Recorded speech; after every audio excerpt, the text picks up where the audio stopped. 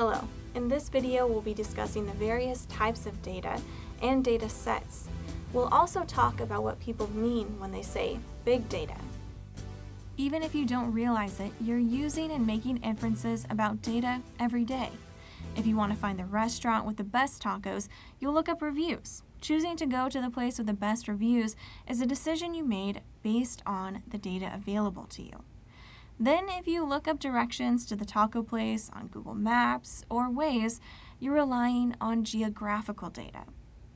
Since data can be defined in such a broad and encompassing way, like we discussed in the last video, if you start to look around yourself, you'll see endless potential data sets and types of data. We can think about the various types of data in different ways. We can look at the source of the data, who collected the data, and from where. We can also look at how the data was collected. Was it collected through surveys? Was it collected through an experiment? There's also various types of measurements when it comes to data. Was it quantitative or qualitative, or a mixture of both? We can also think about data in regards to its size.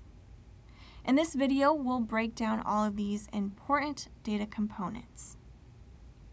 Knowing the source of the data can help you determine if the data is trustworthy or ascertain if there is an agenda behind the data collection or data analysis. For example, academic researchers may have different motives in data collection compared to political lobbyists.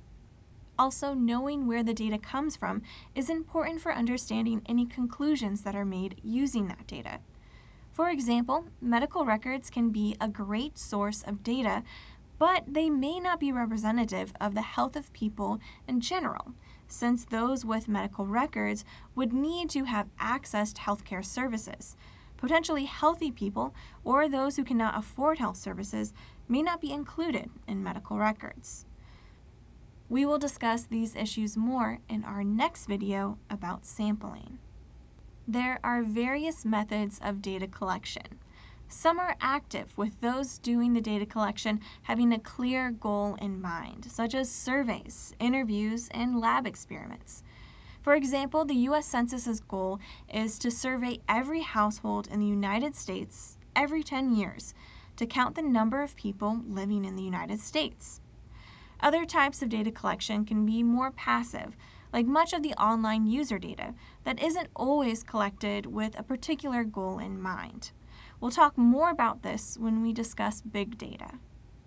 When we evaluate data, it's important to know the level of measurement that was used.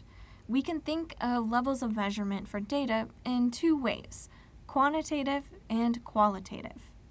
Quantitative data is information you can quantify or count in units, like weight, density, and length. Quantitative data is also known as numerical data.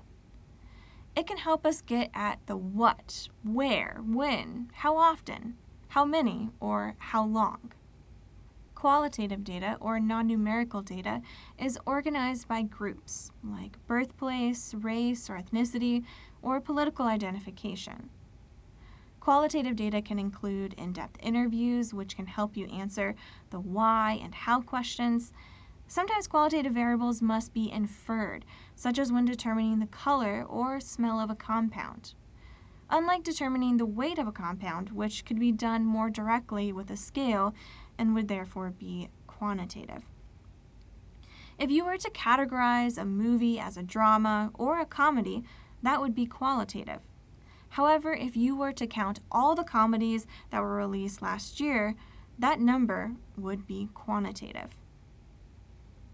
Data scientists and researchers in certain fields often refer to qualitative data as categorical and quantitative data as numerical.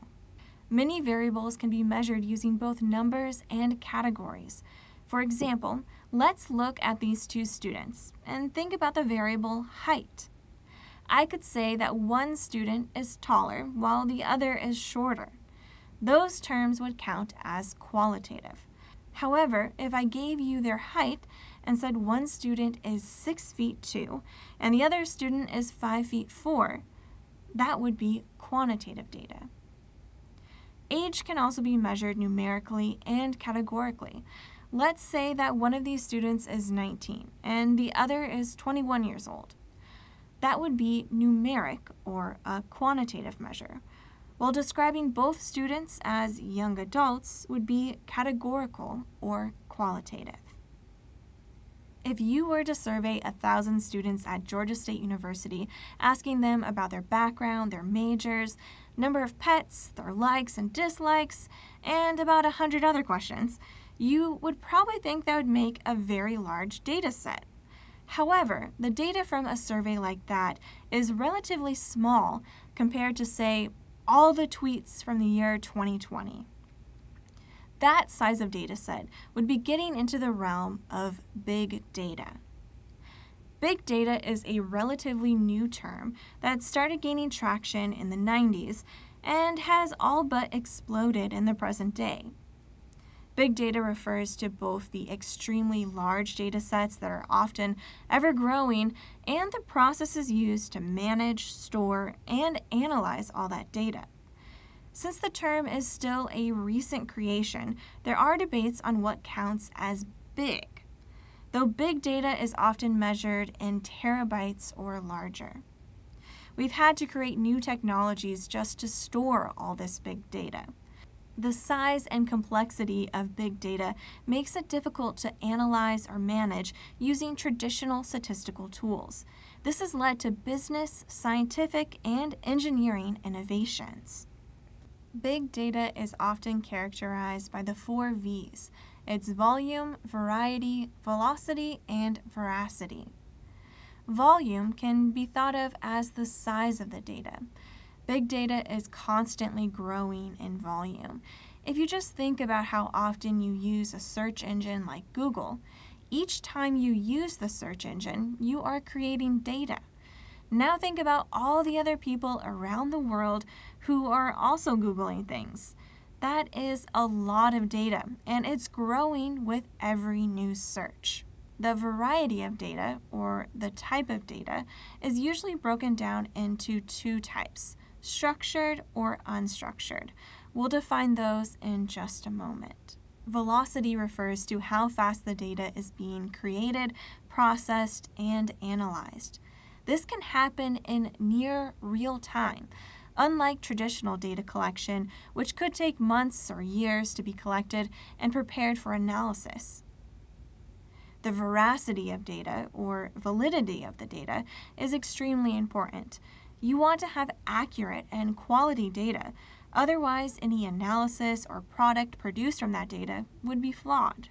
Let's go back to variety for the moment and discuss the differences between structured and unstructured data in the world of big data.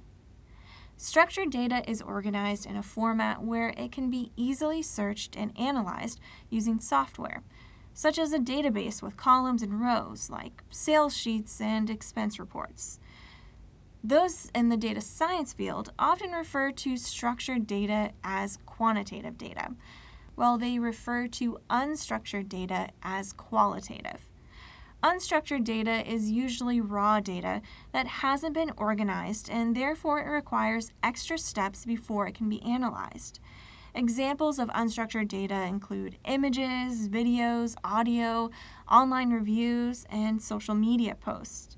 In some cases, there are types of big data that come as semi-structured, such as social media posts that are geotagged or organized by hashtags. Unstructured data often takes up more storage space and needs more time to be processed and analyzed. Most of what is considered big data is unstructured. All of this new data and its analysis has given us new insights, but has also raised new ethical questions, which we'll discuss in a later video. In our next video, we'll expand upon another important aspect of data sampling.